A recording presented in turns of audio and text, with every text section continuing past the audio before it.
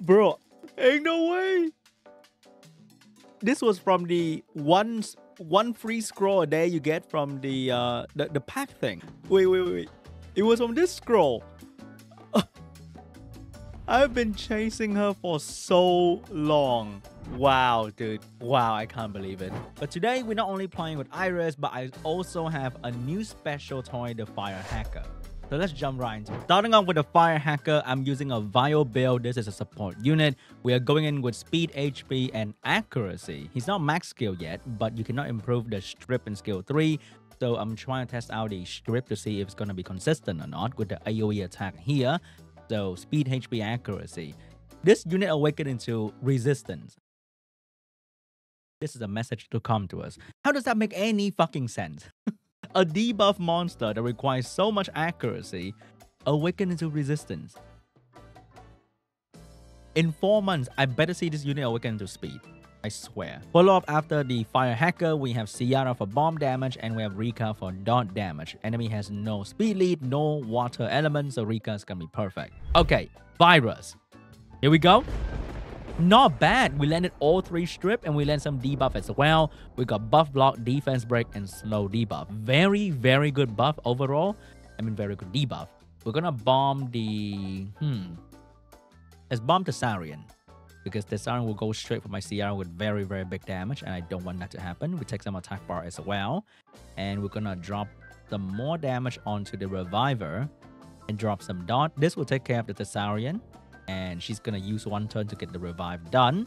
And this guy has no real damage without the... Wow, that was some good damage right there. We're gonna drop a bomb on the Reviver because she's gonna get in a turn very quickly with a skill 2. And we're going to try to strip this Aryan. Oh my god, 50%? Are you sure about that? The strip is kind of good. Okay, my CR is gonna take some damage from the Thessarian. Not gonna be a problem. We're gonna try to put some branding over there. Not too bad. And, ooh, I love Viorica, baby. We have 1 more bomb, and that's gonna be for the Thessarian. Never mind. Not happening yet. But we can keep doing damage on the Thessarian. Okay, goodbye, Ciara, but goodbye everything else. And the dot damage shall take care of the Window Kabilor as well. He's very good against one-shot damage, but against dot damage, he is not as good. Round 2, we have a light tank for the dark unit over there. We have a bomber to do damage on all of them. And we have another layer of bomb from Shizuka. I'm going to put bomb damage in the artifact so that she can do even more bomb damage. And that should be exciting. Here we go. Okay. So most of them will take care of Kinky. So they're going to eat the revenge despair stun for my Kinky. And that's going to be amazing. Come on. Come on. All right. We got some defense break. I am going to not do anything important just yet. We're going to attempt to despair stun. We got 1 good despair stun. I'm going to bomb them round 1. Okay, he also got some dispersion against me. Fair and square.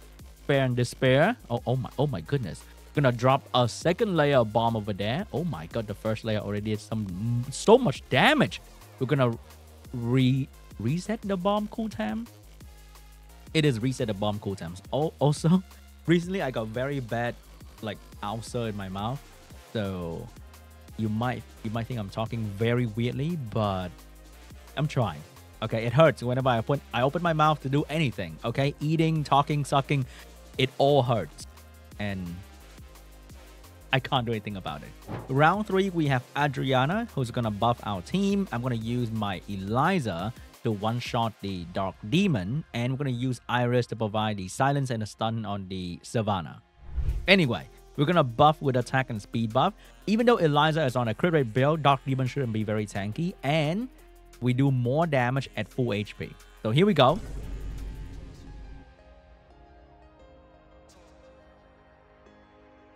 Okay, we're fucked. Anyway, I am going to silence the Savannah, so no speed buff just yet. And nothing crazy is happening. Oh my goodness. You can't Oblivion the Dark Demon. That's what I learned, because the passive activate when he's in the ground. So when you Oblivion, he's above ground. And when you kill him, and then he go underground, it doesn't do anything to him, which is kind of funny. Okay, that's a very good despair stun, dude. I want Iris for the longest time, okay? She used to be the best unit in the game for Gil and RTA. But now she's nothing. She's just kind of okay. She's whatever. I'm so sad, you know. I got her when she's already old and irrelevant. You know what? I underestimated G3 Geo Dark Demon tankiness. I got absolutely bamboozled. Round 4, I kind of miss using copper, and I saw one of my guildie use copper recently. So we are going in with copper on the Vile build, defense, crit damage defense. We have Immensity for the buff, and we have Leo for the defense leader. To be honest, that enemy team over there, Leo can solo all of them. All right, we're going to go for this battle. This one should be fairly easy because what are they going to do to me? Absolutely nothing. We're going to now speed, boost my unit attack bar, and send that thing home with a bonk on the face.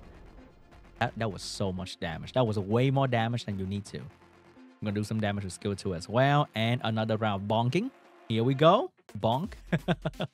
20k. Man, I really want Iris to work, but unless you have Sylvia in 2024, I think Iris is kind of old and irrelevant. She's not good in any offense or any defense or whatsoever, unless you own a Sylvia, and she'll become like an okay, not even good, just okay defense, because they nerfed her strip back in the day when she was really good. Anyway, round 5. Round 5, we're going to have a water tank for the bomb damage. We're going to have a wind tank for the fire damage from the other side.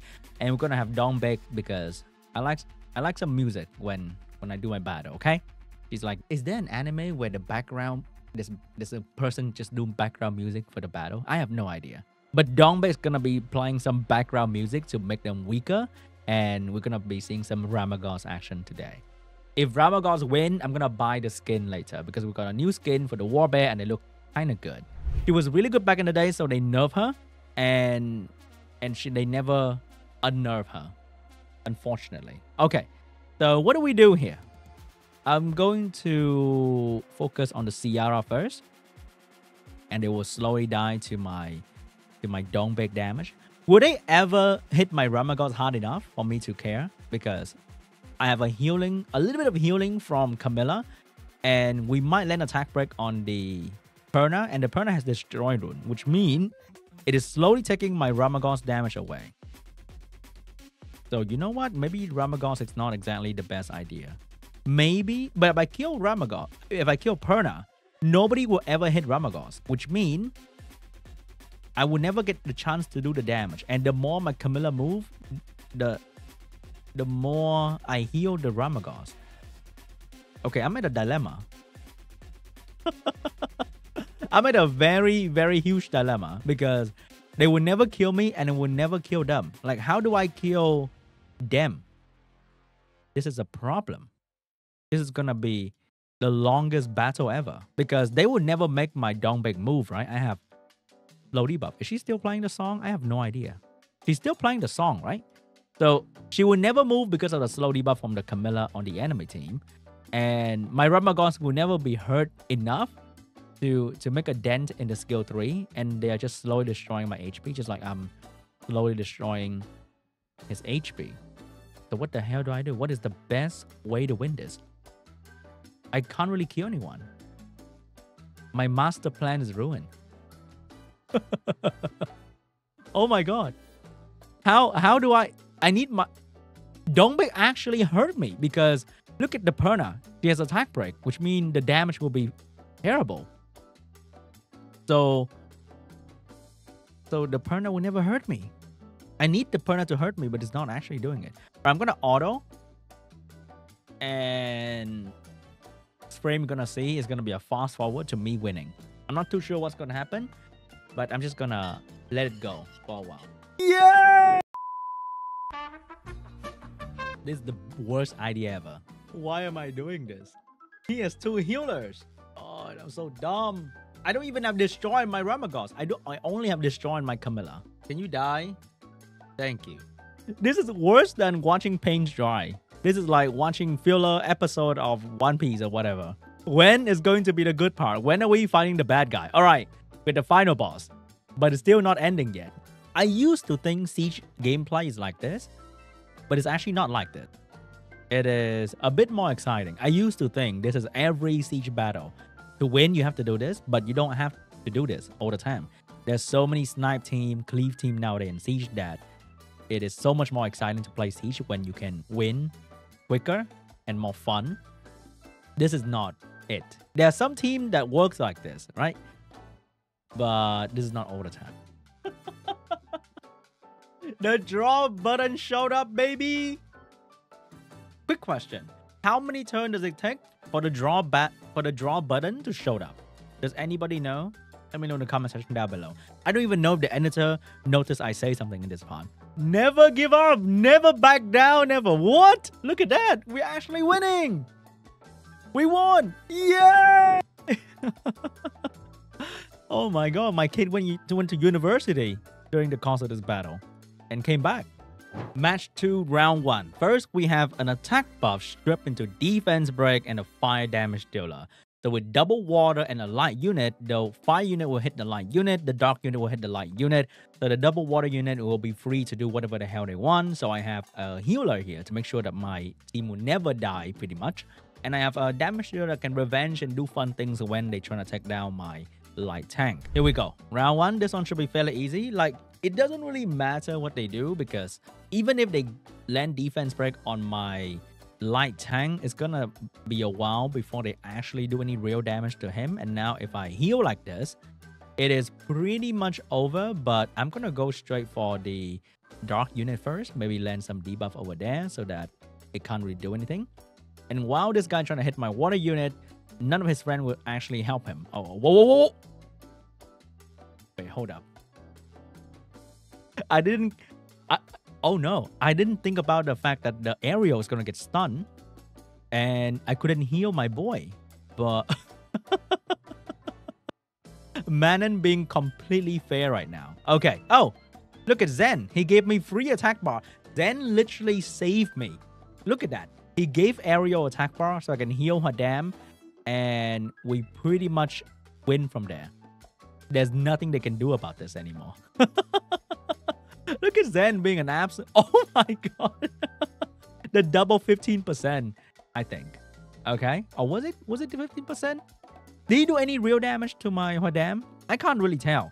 Because that was the Zen... Oh, that was the Zen effect. That was not the Manon effect. But still. Zen actually saved me after trying to destroy me. So he slapped me in the face. And then he just kind of hold my hand and bring me up.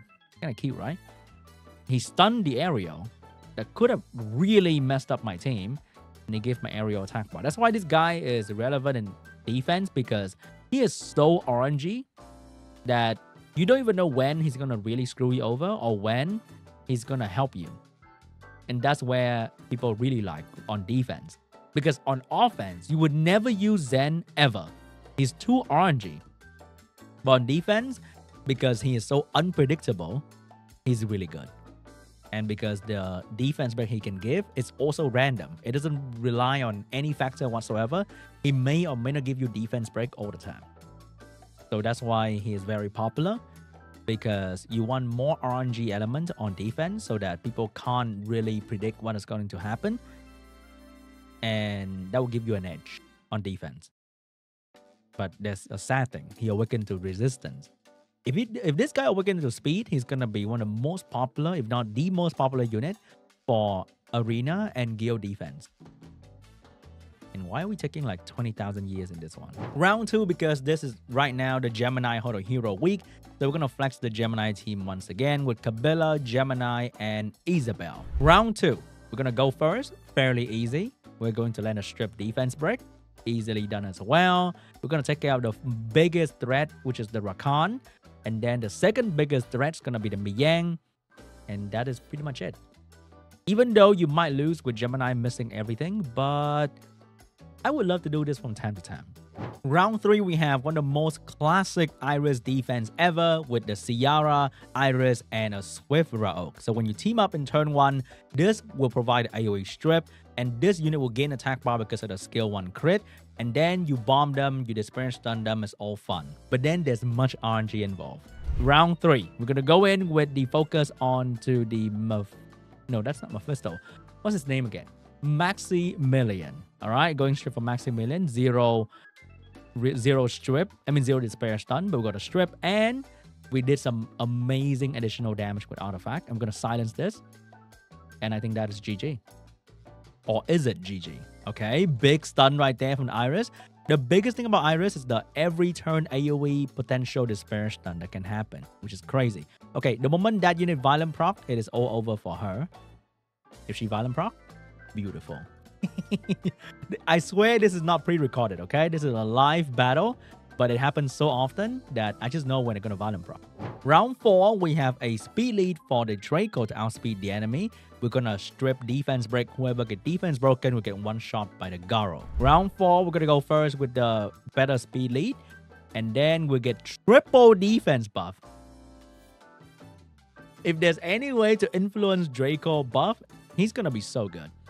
Okay, we got 2 defense break. Which one is gonna be scarier?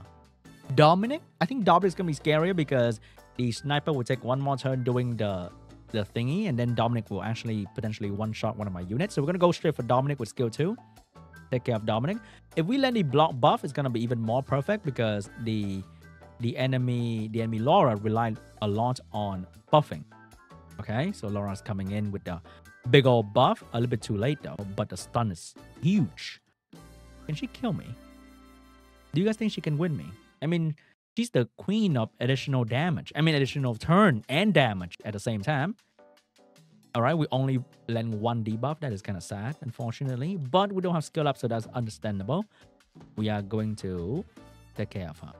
All right, beautiful. Round 5, we have the Ramagons once again. But this time, I'm going to decide my own fate with Talasha instead of relying on them hitting my Ramagons. And we're going to have a finisher in the form of Arnold. Round 5, perfect. I like that. I like that defense break, Fuki. Big damage. And then we are going for the... Who do I kill to win? I kind of want to kill the Vigor. We're going to kill Vigor. Wait, can I kill Vigor here? I don't know if I can kill Vigor, but... I don't touch him yet, okay? We're going to do this to Ramagos. We're going to kill Vigor for sure with this one. And then we heal.